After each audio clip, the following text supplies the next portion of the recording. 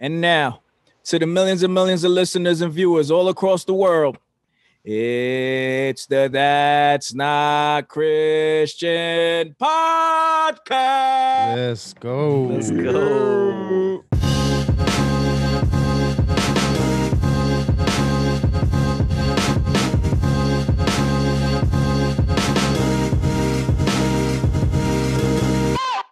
Yo, what up? It's your boy Switch. I'm here with your man Jimmy. I'm here with your boy Jay, and I'm here with your man Ant. And we have a very, very special guest, our homie from South Carolina, View Beats. What up? Hey. Welcome to the show, man. What's up, brother? What's going on, man? Good to be here for sure. I just doubt. Switch recently in the CHH chat, so it's a really cool. I've been watching y'all's podcast the past few days, and appreciate that everything, and I like what's going on. Dope, man. We appreciate you for coming out, man. So yeah, man, what's been going on, fellas? How was y'all weekends? Anything interesting happened? Anything y'all want to talk about? Yo, I want to talk about that setup my guy has. Look at that. I wish our podcast looked like that. This is crazy. For you guys that don't know out there, View is an engineer, right? Right. Are you a producer as well? You make beats too, right? I started producing in like 2003. I've been in music my whole life, and I started producing like 2003. Then I started engineering in about 2004, 2005. Just working with local rappers in my hometown and everything, and progressed from there. So producer, engineer. I spend more time mixing than I do producing. Due to time, so nice. Cool. That's good. We'll get into that a little later in the show. But Switch, you mentioned the weekend, and I just remembered. I'm ready for lockdown part 2. Well, you are? You ready to get vaccinated, right? Wait, you in another lockdown? Whoa. Can't what wait. Kind of lockdown you talking about? What lockdown? Your wife got you locked down already. Yeah, praise God. Facts. Facts, though. What's wrong with that? Right? What's wrong with that? I'm just telling you, you're already locked down. So what other lockdown you waiting for? Hey, hold up. Did you guys have a tornado or something? A hurricane or something? Oh, yeah, I did have a warning, right? Well, one of y'all that was for the Bronx. Nobody really cares about the Bronx. Only the Bronx had a tornado warning? Seriously? Yeah, I mean, I didn't get anything. When Switch mentioned it in our chat, I was like, that's weird. I checked my phone. Nothing. I saw it on the news this morning. You wasn't upstate, Switch? Yeah, I was upstate. My homie got it though. He sent me the notification. It was like, take cover. You're in the area. He's like, take cover. You're in the fake area. I mean, fake area. You're in a fake area, a dangerous area. This guy, he's talking about his fake warnings. So yeah, they were like, it's a warning in that area. So it was like, take cover. Make sure you're not outside and da da da. It came right on his phone. The notification. We get that off. Tornado gonna do to the Bronx, yo. All them buildings. Get rid of it. Wow. Oh, yo, the Bronx was still like, we outside, right? Yeah, the Bronx was like, it was waiting. Yeah. Ain't doing nothing. Yeah. I mean, that's pretty scary. I don't think I've ever had I don't think New York has ever had like a tornado scare like that before. I don't know about you guys down south. I mean, that probably had it. Oh, really? While you was here? Nah, but it was, I want to say maybe like 10 years ago where it went down like in Brooklyn, like Bay Ridge area where it kind of like, it buckled the sidewalks, knocked some trees down. What? Wow, I don't remember that. Yeah. Wow. I remember that. We don't got those kind of I mean, it didn't really do much to the houses though, but it did some damage. How about in South Carolina? You guys get tornadoes or anything like that? Our weather down here is just crazy. Bipolar. So we get hot, and then when it gets cold and hot, we get a bunch of storms. We had actually I've been in this house for a year, and I think it was summer? I guess around this past spring, we had like 5-10 tornadoes 10 miles down the road from my house. Like highway, and I'm just out sitting on my front porch just watching the clouds go crazy. So we get crazy weather down here for sure. That's crazy, man. Jeez. See, I'm not about that life, man. Yeah. You got. Now you by Myrtle over there? 3 hours from there. Oh, okay. Do you ever go out there? Yeah, I go to Myrtle. My wife likes to go to Myrtle Beach. There's some nice parts down there, but I like Blue Water. You know, if I could Blue water. for a beach, I like to go to some blue water. You know. Oh, okay. I never heard of that one, but the famous one is Myrtle. You know what's in the water? What? You know, like Key West type water, like the blue water okay. down on the island. Until like Puerto Rico, okay. Like on the Okay. Gulf. Puerto Rico Talking water. that Caribbean water. I don't like getting in the ocean when I can't see. More like the murky waters. Yeah. Don't That's don't like New ever York go water swimming. every day. Yeah. Don't ever go swimming in LA. That's true. Gotta hit the Jeez. All right, Gulf, so yeah. that's The what's water up. gets What else? grimy. What else has been going on, fellas? Not much, Oh. man. You know, Yo, I'm my guy. Hold on, I'm taking off my headphones. But my guy Here we go. Oh, dropped another come album. on. You see This this guy, dude? Wow. You see this dude? He got to This do all dude- that? He really he got to do all can't- that? Come on. He can't man. wait to rap for Lecrae. This is I sponsored swear by. this dude is getting a bag, man. This ad Yeah. is sponsored instead of Right, Eurific, right. This ad is sponsored by 116. No, chill. No free brand deals. We're just gonna show the brand. No, So- so This guy. yeah. So yeah, Lecrae re-released Restoration. Well, I don't want to say re-released. It was like a deluxe version Yeah. of it, and he got like 4 or 5 new songs. Well, one song was already on the summer playlist, and then the other ones I guess are new or whatever. Yeah. But I find it interesting. You said why he- songs? yeah, like 4 or 5 songs, I think it is. Compared to the regular album. Right. But which I think, I mean, there was reports saying that it didn't really do that well. So I mean, first is this album? something that the first version of Restoration said it didn't? Yeah, do I it? was hearing that as well. Yeah, But it was but what dope you though. yeah, said that, Crew? I enjoyed it. Who said that, Crew? I mean, probably one of them.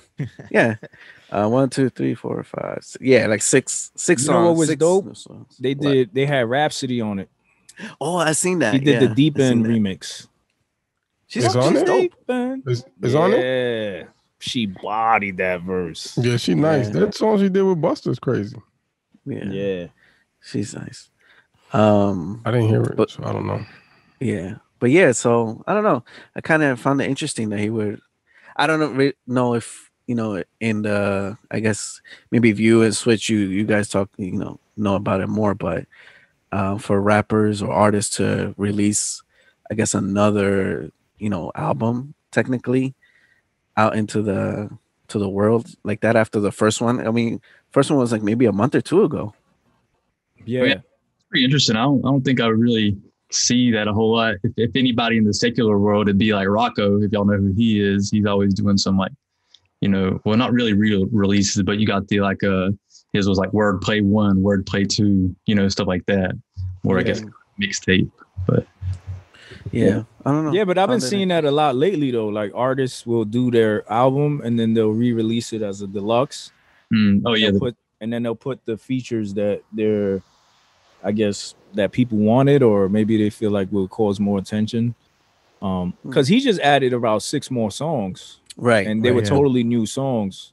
Right. And then he had what? Because in the last one he didn't have Andy, right? He didn't have really. No, he didn't have that was just on a playlist Mhm. song. He didn't have any 116 artists, right? I don't believe. Let me check.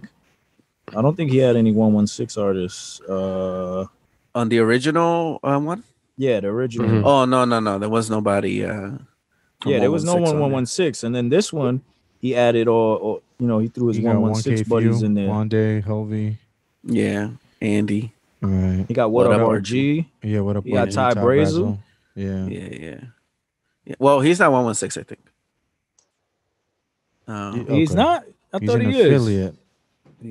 I mean, Yeah. Or no, Ty isn't. What up Yeah, that's what I'm RG saying, is Ty. though. Yeah, I'm talking about Ty. Yeah, but it was dope. I like these additions. I like Yeah. Did you hear I that like- beat on 10 Toes? yeah. Oh my gosh. I want to know who produced that. That kid Hovey is nice, man. Oh yeah, he's cool. He's He got some hooks, man. yeah, That for boy is nice, man. yeah, So yeah, man, we appreciate that album. That album's dope, man. for sure. Especially now, like the craze been getting some backlash from some Trump Oh. supporters. Oh, Is it Trump supporters or just like one main dude, yo? I think One it's main just dude. one. I think it's one main dude, but there's a lot of other people that feel like that one main dude. If you see the comments and stuff. Well, that's because they follow that dude. Yeah. Well, Dude. so y'all that don't know, Marcus Rogers have recently this isn't the first time as well. He's done this a few times where he's mentioned Lecrae. I guess he feels like Lecrae isn't taking his stance when it comes to abortion, and maybe why he's singling Lecrae out, yo? Probably because he's such a public figure, especially claiming to be, Christian. He's probably like, for me, I've only been into Christian hip hop for like, really the past 2 years. And really, actually, I've started working with a Christian hip hop artist 2 years ago, and then really started diving into Christian hip hop about a year and a half ago. Okay. So before, I've been a Christian since I was like a true Christian, believing God, understood God since I was like 19. I'm 34. But I was in the secular realm. And so, but in the past few years, people are like, oh, you should record Christian hip hop. There's not a whole lot of Christian hip hop artists that I'd found. And every time someone would want to mention Christian hip hop, is always Lecrae. Yeah. You know what I'm saying? Right. Oh, you heard of Lecrae? You're Christian. You heard of Lecrae? It's like, no. And so, I listened to him and everything. You know what I'm saying? And heard him. Listened to him for a little bit at first when I started getting into the Christian hip hop. Right. We can get into that a little bit later too.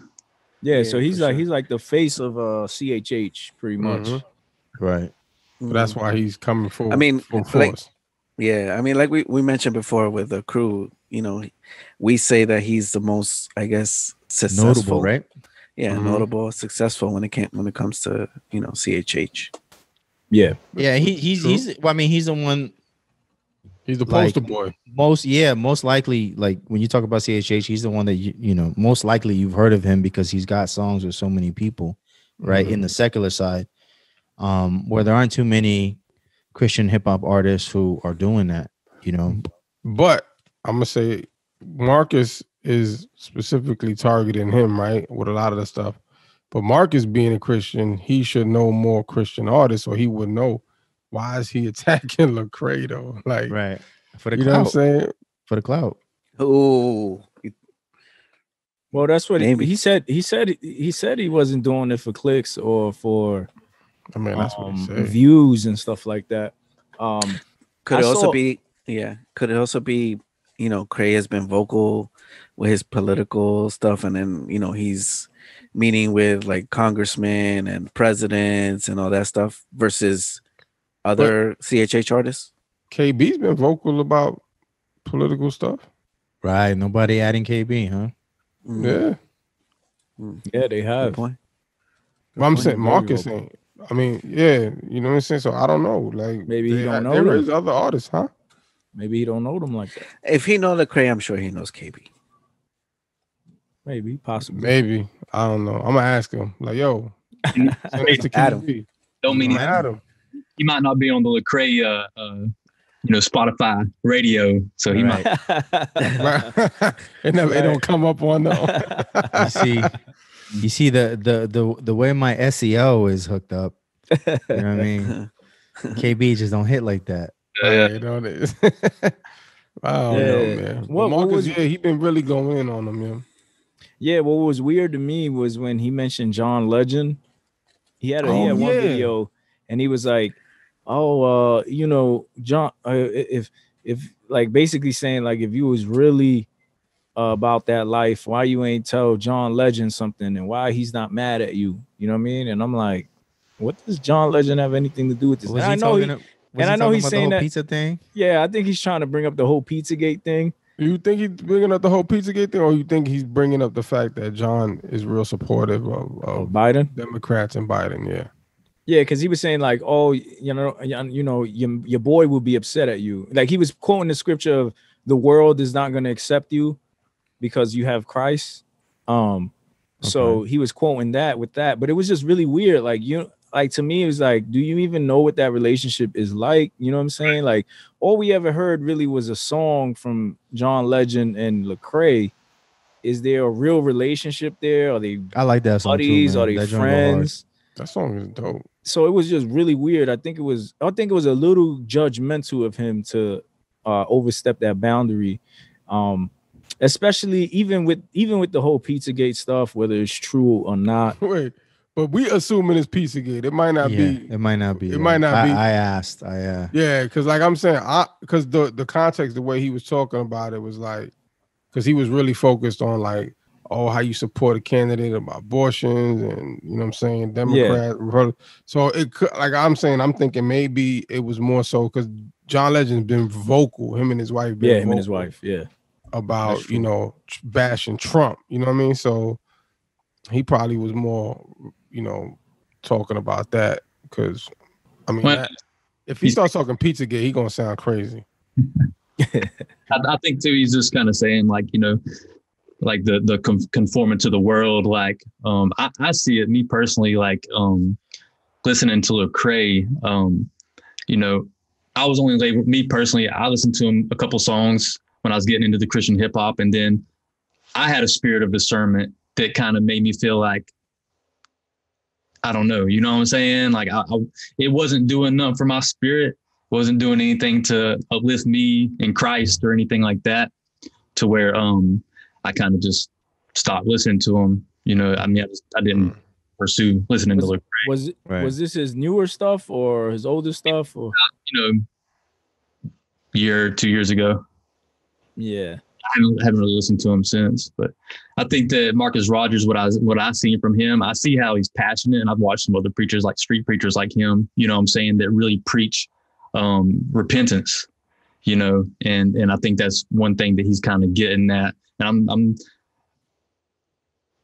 I guess he's not seeing Lecrae teach repentance or you know, preach repentance. I don't know enough about Lecrae, and I don't follow him enough, you know, for me to take sides or anything like that. Right. Yeah.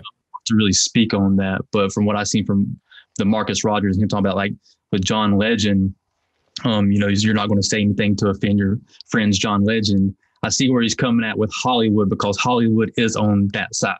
You know what I'm saying? Most of Hollywood it's on that side. And to me, it's not on the side of the kingdom of God, really. Yeah. Well, I mean, and this thing is like, where do we draw that balance, right? Where we're still you know, being a light to the world inside that darkness, right?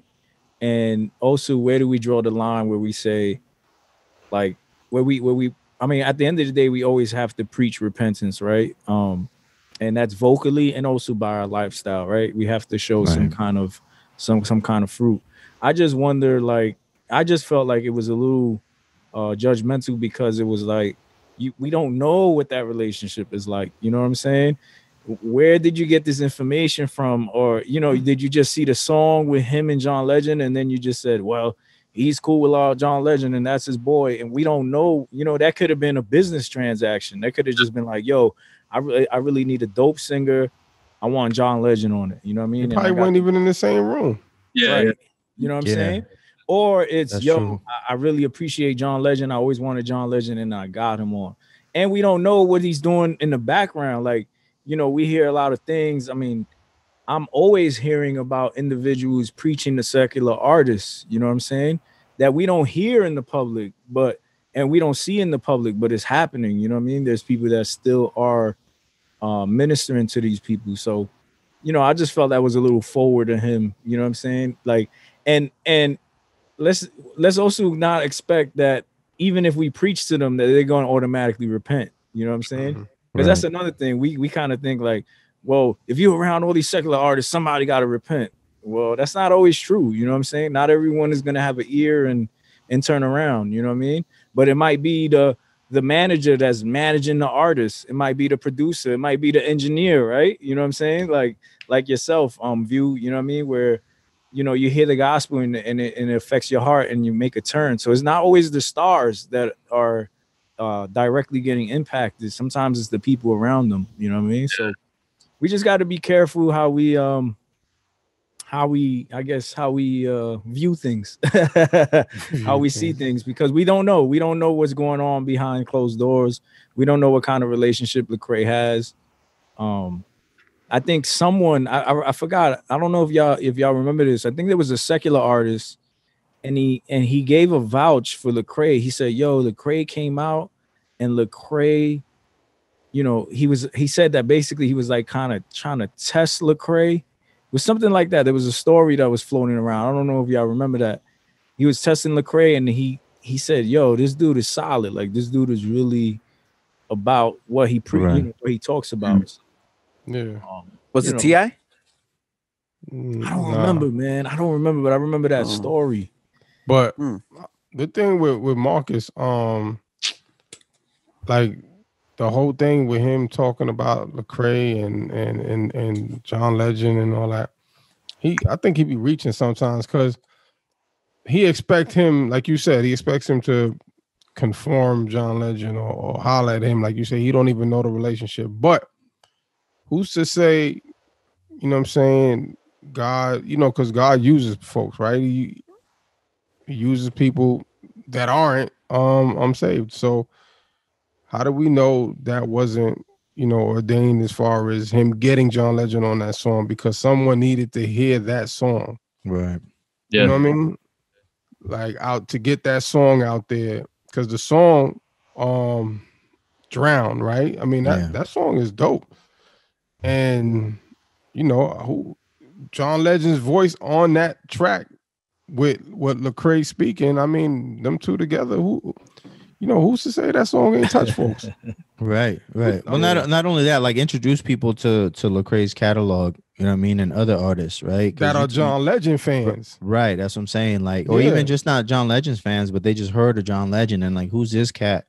You know, throw them into Spotify. The next thing you're hearing everybody else who's attached to or who's associated with Lecrae. You know what I mean? Like, right. Because think about it like this, and even with like Marcus Rogers or whatever, like he's worried about Lecrae not changing this one man, but doesn't realize how many people could have changed off of that one song.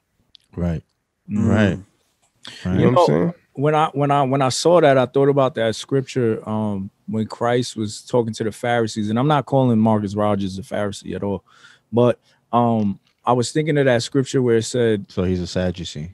Nah. Oh, okay. I just thought about that scripture where Jesus said the tax collectors and the prostitutes will make it into the kingdom before y'all will. Right. And that hit me so hard, because it's like, you know, even if we look at John Legend, right, and what he stands for as the worst of the worst, right? Because the tax collectors back then, those were the shadiest. A prostitute, it don't get no shadier than that. You know what I mean? IRS is still shady. That's true. Taxation stuff. But even with that, it's like, yo, even the way we view individuals, and Jesus is saying that they will enter the kingdom before, right? And obviously because they will have a repentant heart and they will listen to the gospel and they'll believe on it, right? And I just, that's how I feel. Like, yo, like, we are light to this world, and we don't know, man. We don't know what's gonna go down. We don't know, you know, who we around, and we might just touch somebody. How many times we got friends that they in the world and they call y'all for prayer? That's facts, man. That's facts. That's facts, bro. Oh, they want you to vent to you. Yo, Jimmy, man, yo, I've been going through this, I've been going through that, I need advice. How many times you got friends like that they come directly to you? They don't go to no one else. They don't go to their parents, their brother, no one else. But they know you are the individual that's going to pray for them, that's going to give them wise counsel. You know what I'm saying? Right. And we need people like that in the industry as well. You know what I'm saying? Especially now with all these rappers killing each other because they rapping about their dead homies. We need those in the industry, man. I can speak on that in a little bit if you want to. Whenever I get to we get to where I'm kind of talking about how I got into the Christian hip hop and left the secular world, because I've seen a lot, you know, in the secular world, and God literally spoke to me. I've heard the voice of God like 3 times in my life. That Wow. one while I was awake and twice in dreams. And it was the same voice, you know, and it led me and I followed and things changed, you know, for the better. Yeah. And I guess I'll speak on a little bit. One thing was I was down in the industry in Atlanta. That's where I was. I worked with T.I., you know, everybody from T.I., Yo Gotti, been to parties with everybody like Diddy and all, you know, Jeezy. Dang. I recorded everybody. You know, I was always in the studios. We were going from the studios to club, the studios to club, the studios to club, 24/7. You don't sleep, you take naps. You know, that's how it was. Wow. And so the thing about it was my spirit wasn't filled. My spirit was empty.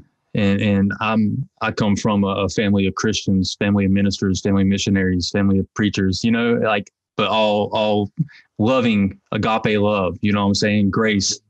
No matter how much I screwed up in life, we love you. You know what I'm saying? That's what brought me back to God, was that agape love. And so, you know, I was down in Atlanta, man. I was just working my butt off. Everyone on Facebook, oh man, you made it. I was on T.I.'s show. You know, oh, I see you on TV. You made it. Yeah, but no one knew what my spirit was going through. You know what I'm saying? I was actually more really spiritually being tormented because I was around so much evil. When it comes to the music, you know, gangs, gang members, you know, and I just kind of went along with the ride, you know what I'm saying? I'm riding around with people that I trusted with my life, you know what I'm saying, at the time, but it was very spiritually demeaning, and I was kind of depressed. I was asleep on the couch. I had this dream. I was living with my homeboy, Big Country, T.I.'s best friend, and I had this dream, and it's the end of the world. And I was like in California, and like this bomb hits, and it comes and hit, and this wave's coming towards us, and all these people are outside, and then all of a sudden they start running, and I'm sitting there looking and running. It's like a nuclear wave coming towards us, and next thing you know, they stop and they turn around and they look in the sky, and it's like God had a keyboard and he typed. He's like, "You only get one chance." Those words came up in the sky. You only get one chance. Wow! And everyone started chanting, "You only get one chance. You only get one chance." And then the wave hit us and we died, you know? And so, normally when you get hit in a dream or something, you wake up, or you fall off a building, you wake up. Well, I didn't wake up, and I went to where I'd been before, and it's kind of like outer space. And the voice of God came to me and he said, "You need to leave this place." He's like, "The people you're with, they don't have the same morals as you. They weren't raised like you. They don't want to know me." He's like, "If you stay here, you will be trapped." He's like, "Go home. I have something for you." And I woke up and I was just like, what? I was like, am I about to leave all of this, everything I worked for? You know, I'd worked years to accomplish to get to where I was, you know, just to try to keep going and going and going, being a bigger and bigger engineer and producer in the industry. And I just got on my knees, started praying. I was like, God, if that was you, you got to give me a sign, whether it's verbal, whether it's something moving around here, you make me feel something. Right. Or I'm staying. And I got quiet for about 30 seconds. And about 30 seconds later, the same voice is like a reverse reverb comes in, like, go. I just jump up, start packing my clothes. You know, I called my boy Country. I was like, hey, bro, I think I'm going back to North Carolina for a little bit. Oh, yeah, bro, go ahead. The album's done. You know, you're good. Go handle your business. There was no like, oh man, you can't leave. Nothing like that. You know what I'm saying? Nothing trying to hold me back. And so I left the industry, and on the ride home, I kept thinking about that dream. And I remember God saying, if you stay here, you're going to be trapped. And trap music, you know what I'm saying? Right. You know what I'm saying? And when I look at it, the people that were down there, I used to talk about God, and I used to ask people, you believe in God? You know what I'm saying? Ask Country, you believe in God? Yeah, I believe in God. I believe in God. No one reads the Bible, you know what I'm saying? No one really talks about Jesus, you know, they believe in a higher being and all that stuff, kind of spiritual. And but since I left there, you know, I've been blessed. I got a wife, house, car, you know, clothes, food, you know what I'm saying? Everything on my own without depending on anybody. So yeah, you know, the one thing with the secular music and the people that were down there is I still see them is they are trapped in that lifestyle. You know, they literally are like going to the strip club. That's breakfast. You know what I'm saying? Like, Right. You go, we're in the studio. Hey, let's go to the club real quick. Go to the club, shoot T.I., Young Thug. They perform real quick. Okay, let's go back to the studio. Boom, go back to the studio. You know, that's just a normal life. It's hard to reach people that are in that lifestyle, especially so deep into it. And it's like you said, Switch, like I'd more likely reach a producer or engineer, someone who's trying to come up, you know what I'm saying, like me, and trying to make it, more than reaching someone who is so far in the industry. They've got their riches, they got the people around them, they got the industry around them telling them like, nah, man, don't listen to that kid. You know what I'm saying? He's just mad he ain't us. Right. Fire you the next day. Exactly, and that's how it is. So it's hard to reach people especially once they've made it to a certain level, because they don't want to be reached. Yeah, and they got to sustain that lifestyle too, because the last thing they want to do is give up everything. Yeah, exactly. It was like that rich man, right? Who Jesus asked to sell his possessions and come follow him, and he was like, it's like, what? It's easier for a camel to go through an eye of a needle, right? Yeah, that's nuts. That's so crazy. so what so in that transition view, what, like you mentioned you finished an album for somebody, and then you was like, okay, God spoke to you, and then you was out. So before that, during the making of the album and all this other stuff, like what was the wrestle like? Like what like was this something that was occurring once that particular album was finished, or throughout that whole process you were just like, you know what, I need to do something, like this doesn't feel right, this is, you know? So maybe you could touch a little on that. I mean, it's almost like I can definitely like feel a difference between now and then, you know what I'm saying? Like with what I'm doing now compared to then. The wrestle was constant, like just like I'm missing something. You know, like I believed in God. I knew God, but I say most of the time when I was down there in the industry, I wasn't reading my Bible because I wasn't around others who were. I wasn't being encouraged to read my Bible. Right. You know, I believed in Jesus. You know, I believed in God. I wasn't into it. I wasn't going to church.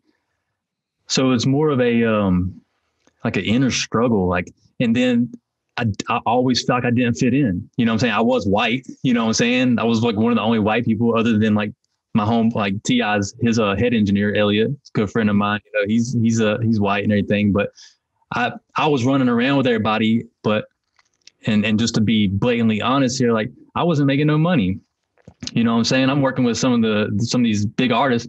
I'm getting $100 every couple of days or so. Oh, here you go, view, $100 bill. Like, what am I supposed to do with that? You know, I just worked 2 hours straight. You know, and so I was wrestling with finances.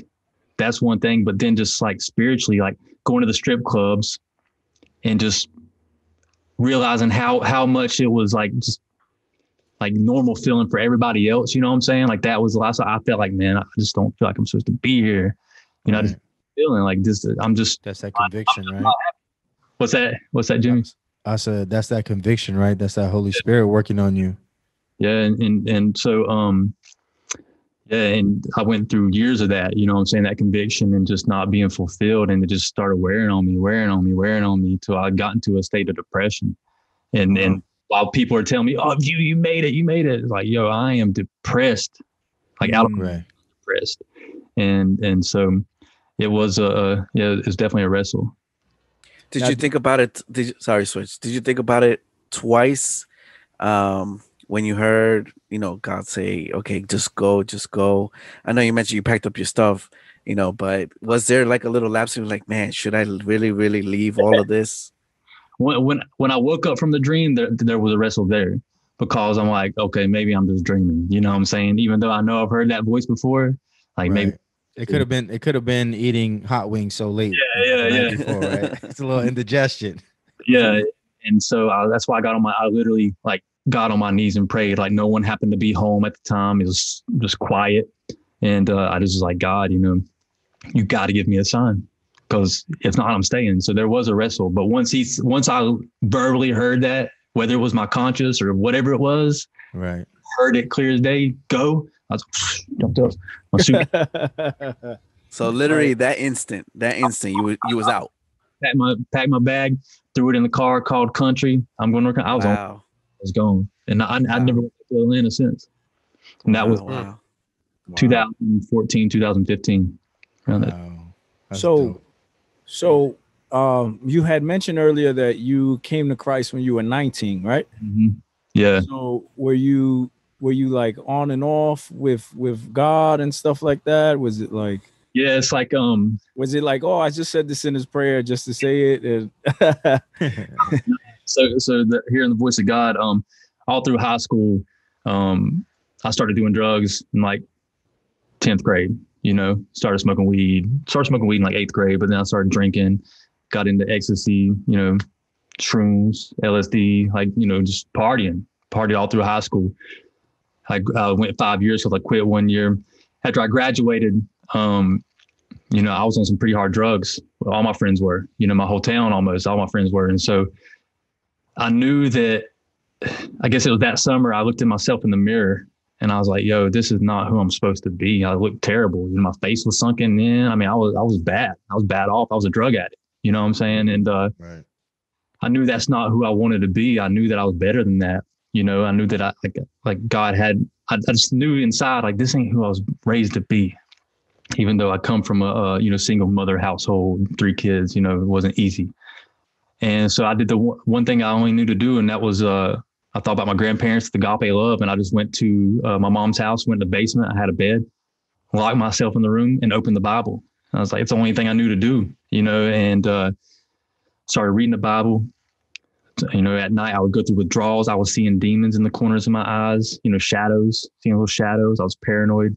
I was hearing voices and, just go get some, just go get something. It don't matter what it is. Just go get it. Go get some drugs. You want it. You'll be okay. That's what I was hearing in my conscience. Wow. So I kept reading the Bible, went through about 3-4 nights of withdrawals. And on the, I think it's like the 4th or 5th day, I don't know what time it was, I'm reading the Bible and I get to the Sermon on the Mount and I just happened to turn on TV and the old school Jesus movie was on, you know what I'm saying? Where he's, is literally they're reading the Bible to you, but it's the old school Jesus. And it gets to the Sermon on the Mount. So I'm reading the Sermon on the Mount and I'm watching the Sermon on the Mount. I'm like, oh, this is crazy. I'm like reading it, I'm seeing it. So I was like feeling it. And I literally just paralyzed, went into like a fetus position and fetal position. wow. And had an out of body experience. I seen myself laying there on my bed and I seen like a bright blue light just leave my body. And I thought I died, I was like, oh, I'm dead. I'm sitting there looking at myself, I'm dead. And the bright blue light goes up. It's like the outline of a hand going up. And I just see like outer space, stars, universes. And it's just going up, going up, going up. And I'm completely sober at the time. I don't know how else to explain it, but it was very real. Next thing you know, this white hand, the outline of a hand, it's like bright white, comes and just grabs mine, and it's like the best feeling I've ever had. Like better than any trip, better than any drug. That's when the voice of God came to me, and He's like, "You called on me, I'm here. You turned your back on me. I never turned my back on you. I've always been here waiting for you. You're saved. You're healed. You're clean. No more addiction." And I know He said a lot more than that, but that's all the stuff I really remember. And He said, I'll always be here. And so I come back in my body. I mean, it felt like I was there for like forever. Come back in my body. I'm still curled up. I can't break free. I finally break free. I start crying. I cry myself to sleep. Woke up the next day and, I'm trying to think like, yo, am I crazy? Like, did that really just happen? Like, is this real? Like, so I'm just waiting to hear the voices to tell me go get a hit, waiting to feel like that anxiety feeling that I need some drugs. You know what I'm saying? I sit up and I'm like, nothing. I don't see no shadows. I'm not no feeling of addiction. And I felt cleaner than I ever felt, like 100% clean, pure. I was like, yo, like I've never felt this way before. And from that point, like, how can I deny God ever? So no matter from that point, that was towards the beginning of me getting into the music industry. So ended up going to college, community college for piano and vocal lessons. And that led me to meeting certain people that started a record label in my hometown and pursuing the rap career, recording rappers and everything like that. But even though my backslides throughout the time, I always knew God was there, because how can I deny what happened to me? Right. And so yeah. Wow. It's That's So amazing. so That's so amazing. you were going to, you started going to school, and then that's how you got into the engineering. Yeah, kind of like I've always been into music and I've always been into computers. So I did computer networking and engineering in high school. That's the one good thing I did in high school. Mhm. I love computers. I was building them, networking. I helped build the school network and everything. I was always good with it. And then I played trumpet, played piano, guitar. I was always into music. So I just kind of put the two together. The community college I went to didn't have no engineering. They just had piano, vocals, music theory. So I was learning kind of the classical music side there. But then I met my homeboy Rabbit while going to school, and he's like, "Yo," he was older. He wanted to start a rap record label. He knew rappers. I was like, "Well, I make beats." So we started a little label, and he's like, "I was an engineer. He was the businessman." And Nice. and so we, everything I learned, that was back in like '05. So there wasn't really YouTube. If I wanted to learn compression or EQ, I go to the Barnes and Nobles and pick up a book and read it, go back and apply it, and so just kept learning from there. Wow. So you had gotten so talented that the big names wanted to mess with you, huh? It's what's really wild is my boy Rabbit. So my boy Rabbit, he was killed back in 2009 by his own cousin. It's pretty. Oh, sorry to hear that. Oh, jeez. It's pretty crazy. She's female, stabbed him with a knife. She was crazy. He was beating her to stop her. So that put a damper. But when he was alive, he used to mess. Kind of like he was like a drill sergeant towards me. He was always like, "Where you at? We got work to do." Where he had a real New York vibe to him. So he's like, "Where you at? We got work." He's very fast and let's go. And so he was always on me. If I wasn't at the studio, he won't know where I was, and why am I not at the studio? And which I appreciate that now. But he used to say, one day you're gonna work with T.I. Just want you to know that. One day you're gonna like, "Yo, you're crazy, And next thing you know, I'm working with T.I. Wow. So did you during that process, like, did you think you would get that opportunity to work with these artists? Like, was that a goal of yours, like to get so good? Yeah. It was always like T.I. in the South, King of the South. So he was huge in Hickory, where I'm from, Hickory, North Carolina. I mean, T.I. was the biggest artist back then, rapper as far as respected in the South. If you're with T.I., you're with the boss. And so, the goal was always T.I. I'm gonna get T.I. on a beat. I'm gonna record T.I. one day. Yeah, so that was. It's pretty wild that it ever did happen because of who T.I. is to the South. And the culture down there. Yeah, he calls himself the king, right? Yeah. He's extremely talented, and T.I. was always real respectful, to me and everything. So I have nothing bad to say about T.I. He's in the secular world. He's on that side. But he was always real respectful. Most people I was around was real respectful toward me, other than financially. Right. You get paid $100, we'll go to the strip club and I'll see somebody blow $10,000. Right. Crazy. Yeah. So tell us, how does a dude from Hickory, right, get in contact with T.I. and be like, "Yo, I'm an engineer for you"? Like, how does that, walk us through that? How does that happen, man? So I just so happened to grow up with Big Country King's brother. His name's Trump. He's from Hickory. Okay. So him and Country got the same dad. So after Rabbit died, I was kind of I took a couple months off. You know what I'm saying? Right. Shed my tears, and then had a couple of dreams, and was told to open a studio. So I opened another studio in Hickory, and I started working with a couple little clients here and there. There's not any money in Hickory really, so I wasn't making much. But the artists that I was working with Rabbit started coming back around, and we started recording. Well, they were just started getting disrespectful. I tell them, yo, don't smoke no cigarettes in my studio. You don't smoke weed, that's cool, but no cigarettes. Next thing you know, they're smoking cigarettes. They just started getting more and more disrespectful. I'm like, yo, right. I ain't got to put up with this. Like, yo, F Hickory. I'm out. Right. I packed everything up, and I started couch surfing for a little bit so I could figure out what I was going to do. Found out I had a great uncle who lived in Atlanta. I emailed him, and he's like, "Yeah, come on down." So I moved in with him. Trump found out I moved to Atlanta. He's like, yo, my brother just got a new house. He needs an engineer.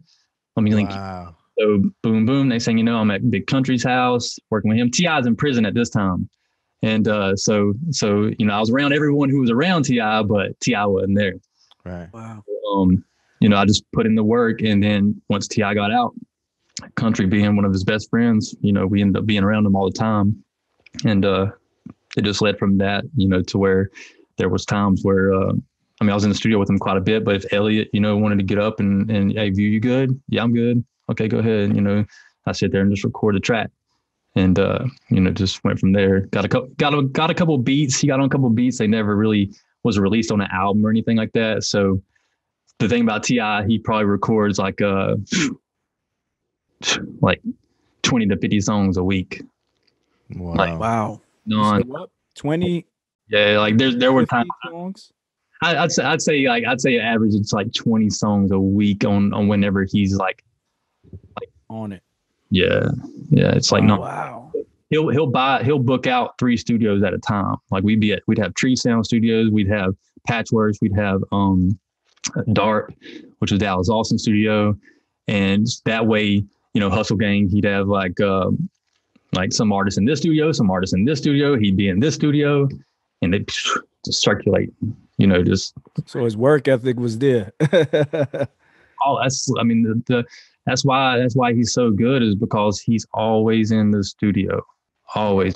Yeah, it's like. So now with these songs, right? Like these artists, a lot of times they do all these songs, right? And then they just handpick the best ones, right? Because a lot of them are just like, nah, nobody wants to hear that, right? With him, it's a different story. He definitely.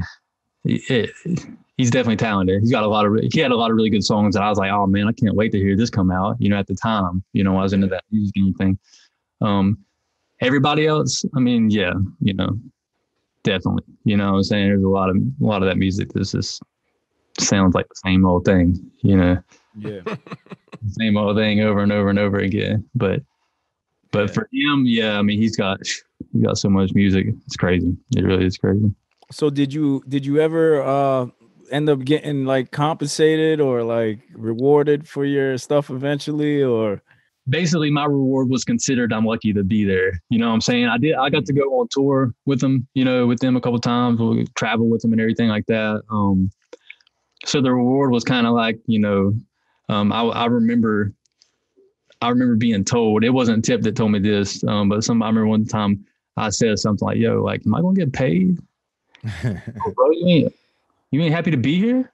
It's like, you know, you got 100 other people over here that wish they were in your position. Wow. You gonna do your job or what? It's like, nah, I'm good. I'm gonna do my job. Free labor, huh? It's Wow. that the industry with a lot of those, industry artists, you know, once they make it, like they don't. I mean, it just seems like they feel. I'm not going to speak for them and say they don't, but it just seems like they feel like they don't need to pay anybody because there's plenty of people who would do the work for them for free. Standing in line, right? Did you get album credits and stuff like that? Never got any album credits. I mixed some of GDOD2, recorded some of GDOD2. You know, country would shout me out. You know, country would give me some credit here and there. Give me credit on some of his tapes and stuff like that, but never anything album wise. Wow. They would usually pay. Usually Ray C. I don't know if y'all ever heard Ray C. He's like the main mixing engineer. The most stuff, even if it got mixed in house, would get sent. Like if it's dropping an album, it's going to get sent to like Ray C, someone like that. Yeah, got it. Super major. Wow. So now, go ahead, Switch. No, you got it. No, I was gonna say, well, if you're gonna keep them in this side, the T.I. side, your question was regarding that. Nah. Switch. No. I was gonna ask. So now you're dealing with that. You're on that side. You get your dream. You're out. What's your next step? Because you know you're what are you gonna do? Like that's what you've been doing. How was that transition from you? You know, to go from that side to, you know, to coming, you know, having that wrestle with Christ. Yeah. And so leaving. So once I left, like I come up with Charlotte. I mean, I had a good relationship in Charlotte at that time already. I'd been back and forth with Charlotte, from Charlotte to Atlanta. So at the time, King Carter, who was the Baby's manager, he was a rapper at the time. And so I knew he had a studio. I hit him up. We were pretty close friends and everything. We became, closer friends. And he pretty much let me like almost live in his studio, at the time he's let me bring my clients there. I had mad clientele from working with Tip. So, a lot of artists want to work with me. So I was able to start making money, get a car, and work my way up in Charlotte. So I was still working with secular artists as just independent from that point. My goal from that time was, okay, you know what? I'm done with the industry. I'm going to help independent artists get that industry sound. Right. And that's what I did for a while. Worked at his studio, ended up working at a couple other really, really awesome studios in Charlotte. Just helping independent artists. And just to fast forward to get to now, about 2 years ago, I DJ too. So I was DJing in clubs and stuff like that, DJing bars. And one of my homeboys at DJ, he's like, bro, I've never been ashamed to say I'm a Christian or to anybody, or talk about it. And one of my friends is like, yo, bro, he's like, you got to meet my homeboy, man. He's a Christian rapper. I'm like, oh Lord, like Christian rapper. Okay, yeah, you know what I'm saying? Like I had never at the time listened to Christian rap, you know what I'm saying? Or heard anyone locally who was a Christian rapper to any of the studios. So I'm like, okay, well, yeah, cool. I'll meet him. A couple months go by. He's like, nah, bro, like, listen, bro, I'm telling you, you got to meet my boy. It's like, all right, well, look, just bring him. And I had been praying, I've been praying to God for a couple of years, actually. Like, God, I'm like, why can I not use my talents to glorify you? Like I'm glorifying like the kingdom of evil, like nonstop. Like, why can I not use these talents to glorify you? That's what I want to do. And so he brings his boy, and his name's Diamond. And I'm sure if you guys seen the Hog Mob, Diamond, he's with them. So this was before he was with Hog Mob. So Diamond comes to the studio. We probably talked for an hour before we even record. He hears some of my story. I hear his. I'm like, okay. He gets in and starts rapping. I'm like, yo, this dude's dope. He's like, I told you, man. You need to meet him. And so he's like, yeah, man. He's like, I rock with you. I want you to be my engineer. He's got that deep voice. He's like, yeah, I want to rock with you. And his main thing was he wanted a Christian engineer. He wanted his whole team to be, on the kingdom side. And so we started working together. That's when I started learning about Christian hip hop. Really was through him. He's got a crazy story too, crazy story. But anyways, he started telling me about like Seven. He's like, yeah, but what you got here, Seven Deuce. Seven Deuce was kind of his favorite. And so I was like, okay, I'll check him out and get on Spotify. I start listening to him. I'm like, okay, yeah, yo, these dudes are dope. You know what I'm saying? I didn't even know this music even existed. And so then he's like, tell me about Brian T. So I started listening to Brian T, and I'm like, okay. Me being who I am, I network. You know what I'm saying? I'm always about networking. When I was selling drugs in high school, I was networking. You know what I'm saying? When I got music industry, I was networking. I've been to networking classes. I've been to seminars, so I'm all about business and networking. So I was like, you know what? These dudes can't be that hard to get in touch with. I was like, you know what I'm saying? Let me get on Instagram. I get on Instagram, look up Seven Deuce. I hit him up like, hey, I'm recording this dude named Diamond. He wants to rock with you. What do we got to do for a feature? He hits me like, send me something. So I sent him something, and he ends up calling Diamond, and then he ends up calling me, and he's just like filling us out. You know what I'm saying? He calls this thing about Deuce. He's like, he doesn't just want to do a feature. He wants to make sure you're about it. You know what I'm saying? You don't want to. Someone paying for a feature. Now he's on this crazy secular artist album. Right. And so he was about and heard our stories. And so they did 2 features, and then he led us to Hurt. And then so Diamond did 2 features with Hurt, and then Seven Deuce introduced us to Brian T. So we did 2 features with Brian T. And then I started hitting up Brian T. And I produced a song on his Live and Grow song album called Free Will. And then I mixed another song on that album. And so we built a little relationship there, and so then Diamond started doing discipleship with Hog Mob. Started, doing like their Bible studies and stuff like that, and really built a relationship with Seven.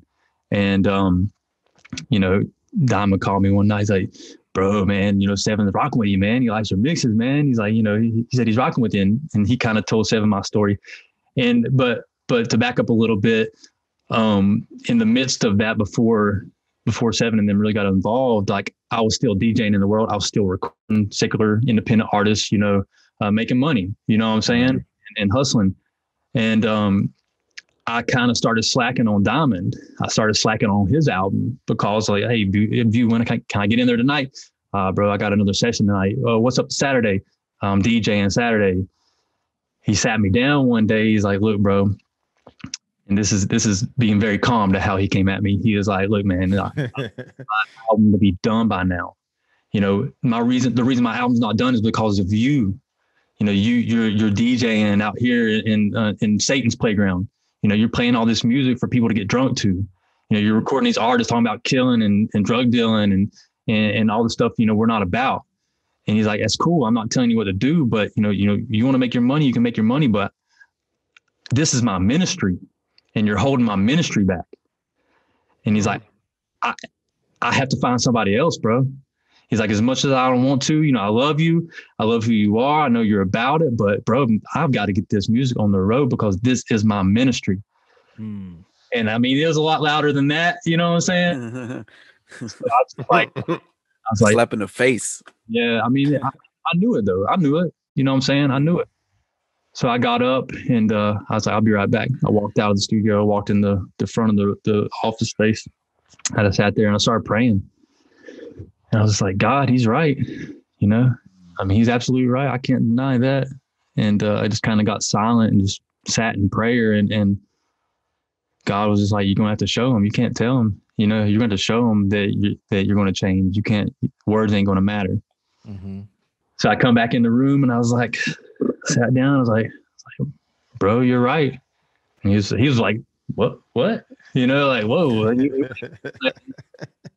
And I told him, I said, bro, I can't tell you with words that, I'm going to be here for you and we're going to get this done. I said, I'm going to have to show you with action. So we'll just have to move forward from here. I had a DJ gig that weekend. I canceled it. I canceled all my sessions. And from that point, I stopped recording secular artists, stopped recording secular hip hop, secular rap, stopped DJing clubs, bars. I was only DJing like Top Golf and I do weddings, you know what I'm saying? So yeah, he ended up telling Seven that story, once Seven started getting more involved with us. And Seven was like, yo, he respected that. And next thing you know, I finished Diamond's album. And we get to the point where like, I went about 2 months after I quit recording secular artists. I mean, I cut out like $40,000 a year, just gave it up. And that was not easy, especially once I finished Diamond's album, I didn't have anything to do. I'm literally sitting here with no music to mix. You know what I'm saying? I don't know any other Christian hip hop artist or anything. I'm like, and then COVID hit, so I'm quarantined with no music to mix. That's when I ended up producing. I produced a little album that I put on Spotify of just like lo-fi beats, me just chilling, making beats. But I started going crazy. And yo, what's the name of that album, man? I listened to lo-fi in the office. Yeah, we got to check that out. It's Not Now, When. View Beats. It's Not Now, When. Okay. Yeah, 7 songs, seven beats. So, I started getting a little depressed and a little discouraged, what I'm saying? Almost started backsliding like, I mean, it ain't gonna hurt if I go make, a couple $1,000s real quick, just record a couple people. But in my spirit, I knew like, nah, I can't do that. And the next thing you know, I prayed about it. Like a day or two later, Diamond called me, View, bro, you ain't gonna believe this, man. Seven's bringing HOG Mob to Charlotte. They're recording the whole album with you. Wow. He said he bringing the whole mob. He said, bro, and then like 2 days later, he's like, bro, yo, Seven wants you to mix the album. I was like, nice. Damn, what? I'm like, this is dope, like finally. So they came in like September, and that just like really helped me with my encouragement of just being in music. So that was just recently. Yeah, that was the Mob Millennium. So I'm still working on that album, right now. So as they're dropping, I'm still mixing songs and everything. Wow. Yeah, dope. that's right when I heard about Diamond. Like I had never heard of him before up until this project right here that you worked on. That's Right. amazing. Yeah. Yeah, he was into secular music too. I mean, he's a little older too. He's from Texas. No, he's from Miami. Okay. But he was like he's like a white gangster. He was a gangster in Jamaica, like the only white gangster in Jamaica. There's like stories about him. He was with very gang affiliated in Miami. I mean, he's got a really, really crazy story. So you can see where he fits in with Hog Mob. You know? Right. Wow.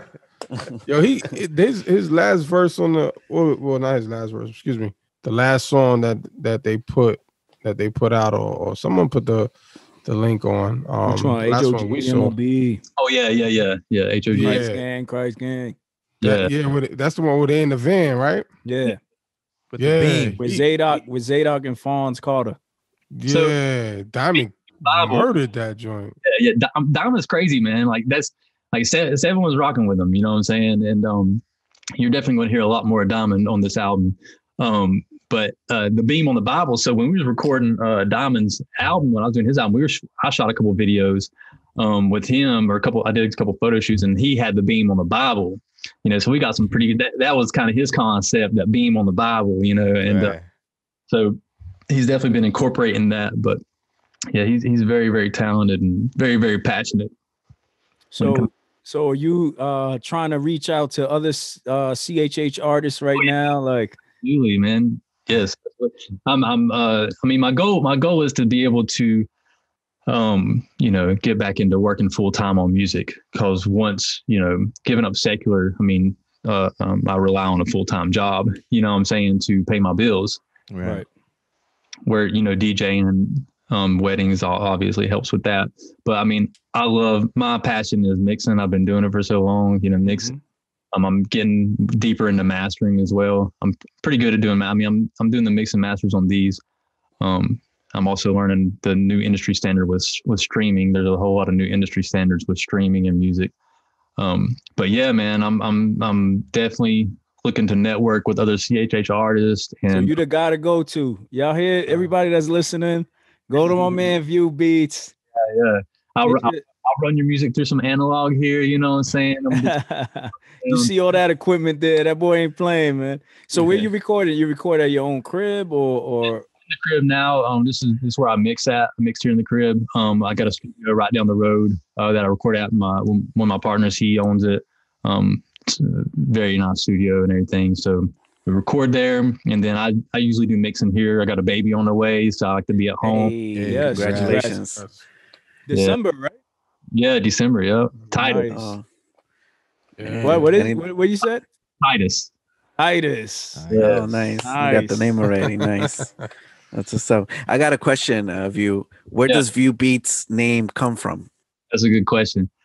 So I'm from Hickory, North Carolina, which is it's kind of sectioned off, and one of the sections is called Longview. So I'm from Longview, and so growing up, it's pretty rough. It's just nothing happens in Longview. You know what I'm saying? You either my group of friends, you either end up in jail, dead, or a drug addict. And so so it's like a small town, right? Small town, and so I ended up, being one of the people, like one of the only people who ever did something like big, I guess you could say. But as I'm coming up doing music there, people just started calling me View because I'm from Longview, so everybody in the hood, like, oh, he's from Longview. View, what up, View? So and it got to be like a bunch of different different names, and then I ended up like, okay, View Beats, that's perfect. You know what I'm saying? And so that was back in like 2005. So yeah, he's still repping the set. Yeah. The city. I like that. So View, go my best. What's good? How do you feel about the quality in CHH, like from the other artists? That's a good question too. That is a good question. There is, because a lot of people before would be like, "Oh, this is corny." Even View earlier, he was like, "Oh, Christian hip hop. I don't know what this is about." Yeah, I mean, it's funny. I'm not the only. I've mentioned. I don't know how recently, but I've mentioned before. I'm working with Christian hip hop. Christian hip hop, like there's Christian hip hop, so I'm not the only one who doesn't know it. But I've recently been coming across some more and more people. A lot of times I'll have it just like I'll be working in the garage or something, or working on the house, and I'll just have like a playlist playing, like put on one of 7 songs and let a radio go or Brian T, and I'll start hearing, different. I'll hear some songs I like, and I don't go over my phone to see who it was, So I'm hearing some people, I'm like, dang, I wish I would have liked that song. Right. I just listened to Dayton. Is that his name? Dayton? Yeah. So I was listening to. I had it on a Christian hip hop Spotify, and that song "Snot Rag" came up. I don't know if y'all heard that song, "Snot Rag." Nah, I heard that one. That song, man. I'm from the South. It's on the CHH Ain't Dead album. Yeah. Oh yeah. I had to walk over my phone and like, yo, I got like, who is it? And it wasn't him. That I like the hook. The hook on it. It's very South sounding, and I think Swayze, that young 18-year-old Swayze. Yeah. Yo, that kid is good. I'm looking at it right now. Yeah. Yeah. Yo, that song is dope, man. And it's got a real Southern swag, and I'm from the South.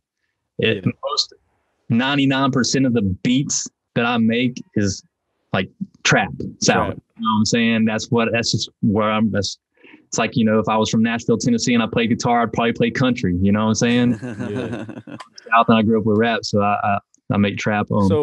So just aside from the content, like the quality, right? Is there ever like, you're like, man, like this could be a lot better mixed, or this could be a lot better. Or he could have rapped this probably over again, and it could have. What would you say to a CHH artist that's watching this interview or listening? What would you tell them that maybe to do to change, or something like you've seen that struck out to you? Go to View. That's it. Go to View, man. I'm actually so one thing I'm offering for CHH artists is this is also my ministry too. So this is my work into the kingdom. You know what I'm saying? I've worked out, really good deal with 7 of them. It's like, normally I would charge $300 up for a mix, and I'm doing it for half, like $150 a song, so that I know that from what I've heard and seen, not it's CHH. This isn't dope dealers. You know what I'm saying? I don't have someone with 10 bands they just made this last weekend. Yeah. Only drop $1,000 right now. You know what I'm saying? I know it's not like that. So I'm willing to work with budgets as well. Even if you ain't got 150, I'm willing to adjust that a little bit to help. That's actually really good, because out here in Cali, most of the bigger studios, they charge about 150 to 250 per hour. Yeah. Oh, bro. Like, I'm telling you, like, I've done songs for like 500 up as well. This is where good.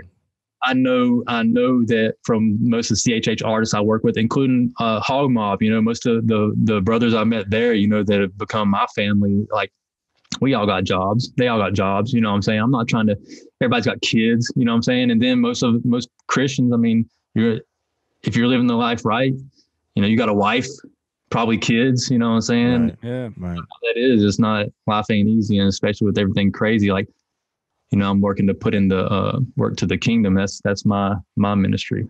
So, nice. But as far as like, what could they do? I would say, if you're wanting quality, like, invest in yourself. You know what I'm saying? I invested in myself. Right. This is not equipment. So and don't be rapping on your voice notes. Yeah. No, what you mean? Kanye did that though. They were for Kanye. I mean, even the Christian album that Kanye put out, like, I was listening now, I was like, yo, the quality is awful. You know what I'm saying? Oh man, there go the listeners. Nah, I was just joking. I love that album at that time. You know what I'm saying?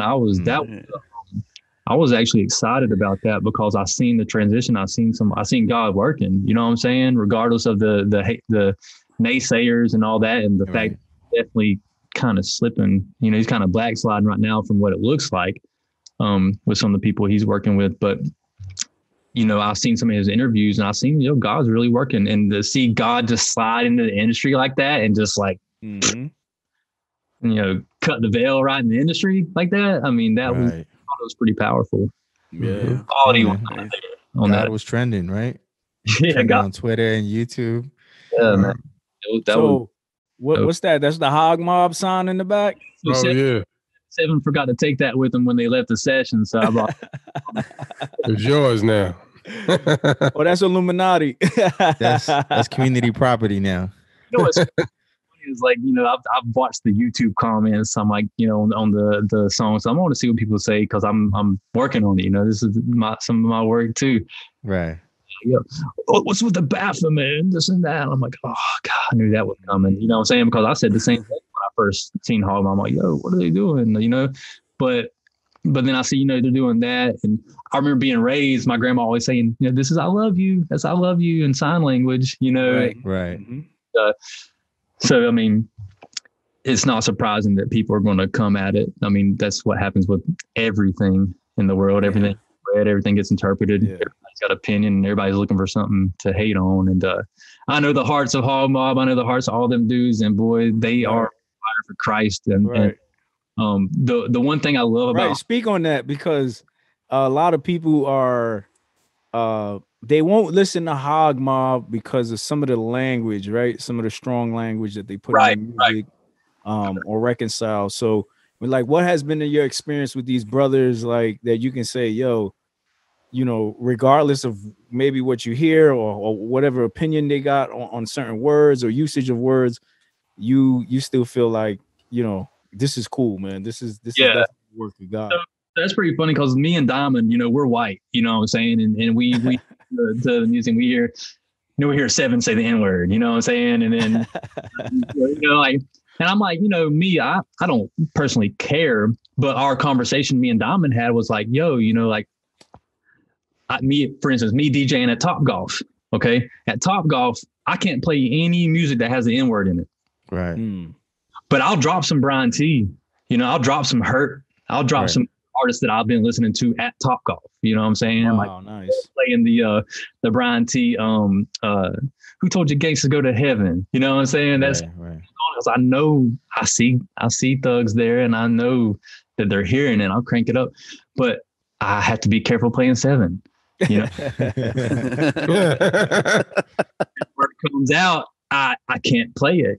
So I'll sit there. I'm like, man, I really want to play one of Seven's songs, and I'll have to listen to it. Let me make sure I listen to his verses. But so me and Diamond had to talk about that because we're like, man, that kind of sucks because Diamond was getting involved with Hog Mob. He's part of Hog Mob now, and he's just like, before he had talked to Seven about it, he was just like, we talked about it. And it's like, I probably couldn't play his songs for some of like the church I go to. You know what I'm saying? They might feel a certain type of way because they're white people, and they're probably, whoa, what is it? And already rap music. For instance, Halloween, I'm outside building sound panels in my garage, and I got the garage up. I'm playing Christian hip hop, and I see some families, like some kids start walking my driveway. No. The mom grabs them. No, keep going. Yeah.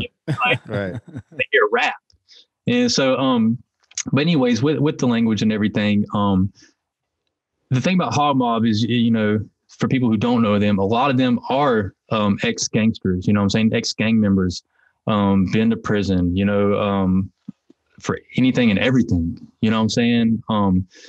And so all of them are passionate about reaching prisoners, reaching gang members, reaching people in the streets. That's their passion, you know what I'm saying? Yeah. Streets. Their passion is not to hit white suburbia, hit Baptist church, you know what I'm saying? Even though Zion, he's a Baptist preacher, and at a Baptist church in Georgia, their main goal is to hit the streets, and that's where they come from. And I feel that, and I love it because I grew up in the streets, and I grew up with gang members and thugs, and that was like that's who I always loved, and the people, my friends, you know what I'm saying, especially in the music industry. So to see people on fire for God like that is just even more encouraging. Yeah, and it's cool because I remember talking to my preacher one time back in the day. I was talking to him about smoking marijuana. I don't smoke anymore. I quit smoking 3 years ago. But I was like, Pastor, what's wrong with smoking marijuana? He's like, well, this and that. And he's like, one thing I like about you, Sean? He's like, you're going to be able to reach people I can't reach. Mm-hmm. He's like, you, with the people that you're around, he's like, I could never go talk to them about Jesus.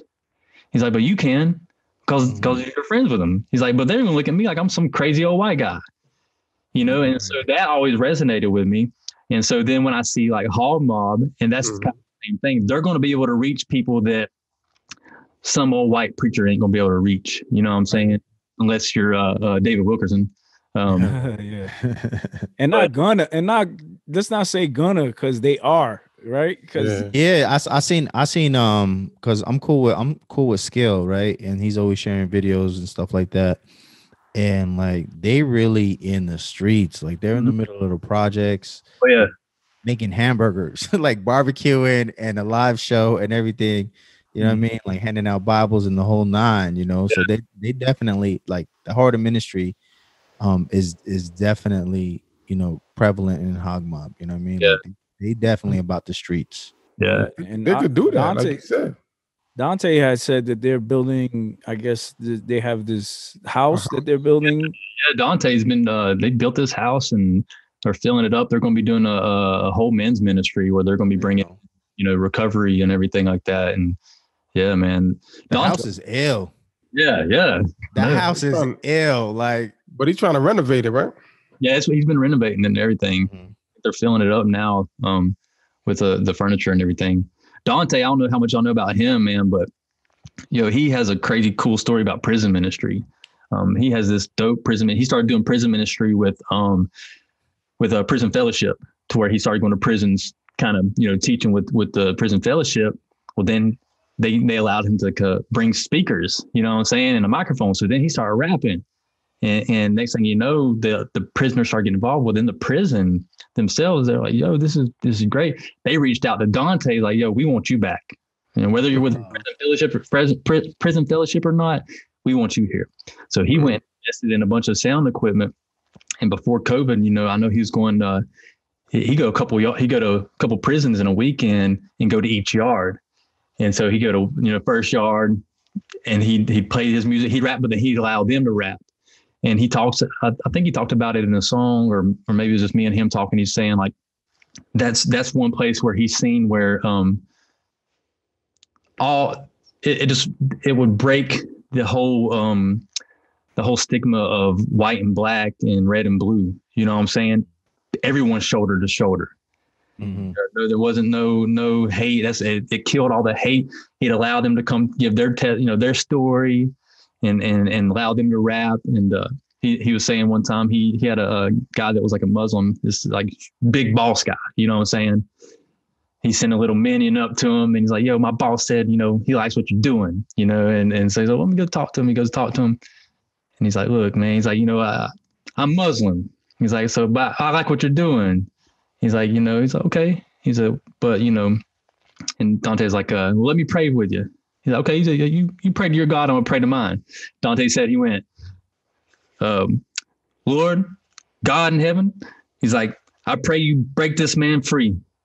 You set this man free, and that was it. He says about a year later, he was out in the streets, and they were doing like a little concert in the streets, like 1,500 people. This guy comes up and sees the Hog Mob sign. He's like, oh, I know Hog Mob. And I can't remember if it was who it was that seen them. You know, I know the owner of Hog. I know the boss of Hog Mob. They're like, oh, 7? Yeah, he's not here. No, not 7. Yeah, 7. And dude goes and gets Dante. And Dante comes out. He's like, you don't remember me, do you? He's like, yeah, I remember you. He's like, bro, he's like, I'm free off of a life sentence. I wasn't supposed to get out. I gave my life. You know what I'm saying? And he's like, and everything changed. And Dante, when he was telling me the story, he's like, bro, he's like, I wasn't talking about, you know, freedom from prison. You know,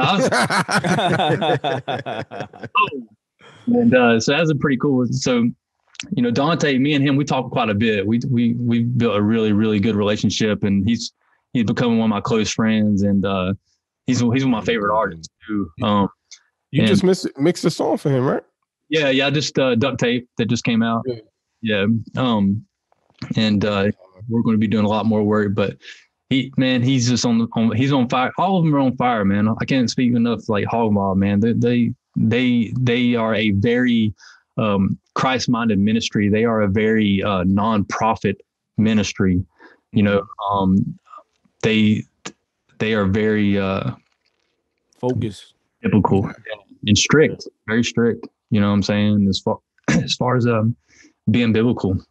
They don't play no games for sure. That's dope, up, man. But you're right. Yeah. You send them out there. You ain't sending a Christian opera singer to the hood.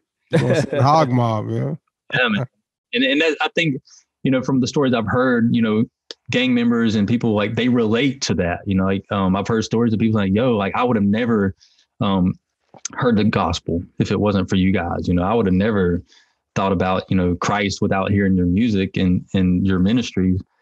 So that's powerful. I feel like there's a preacher, I feel like the body of Christ, people get used all over the place. Whether it's for white suburbia or whether it's for the hood, we have a purpose, purpose. But yo, we appreciate you, man. We thank you for coming out, man. Dope convo, man. Tag, throw in, I guess, all the info. Social. Your social, your. So Instagram, View Beats, Twitter, which I don't really get on much anymore. View Beats, mainly on Instagram. Facebook is Sean Sievert. If you can, I don't know if you can see my name up on the Skype thing or the Zoom thing. DJ View Beats on Facebook. Spotify, View Beats, album called If Not Now, When. I do plan on dropping some more. I've got a ton of content I just sit on, and I definitely plan on doing some more. If anyone's interested in beats, let me know. I can definitely send you a catalog and we can talk business that way too. We might get a View Beats album with a bunch of artists collaborating, huh? Hey, that would be dope. Yeah, let's put that in the air because I'm down for sure. Dope. Well, with that being said, we want to thank everybody for listening and watching. Make sure you hit the subscribe button on YouTube. If you haven't already, make sure you cop your merch at shop.thatsthatchristian.com. We're going to have that Black Friday promo if it's not out already, guys. Is it? Nah, not yet. We're going to have it in the description. All right, we're going to have it. Check out. Airs, we'll have Stay tuned. Stay tuned to IG. So check out the Instagram if you're not already there. Make sure to visit our channel sponsor, Eurific. Use promo code TNC to get 10% off and get free shipping. So thank you again for listening, and thanks for View for stopping by and sharing his testimony and everything. And if you need anything done, make sure you go to View. We'll see you next week. Peace. Peace.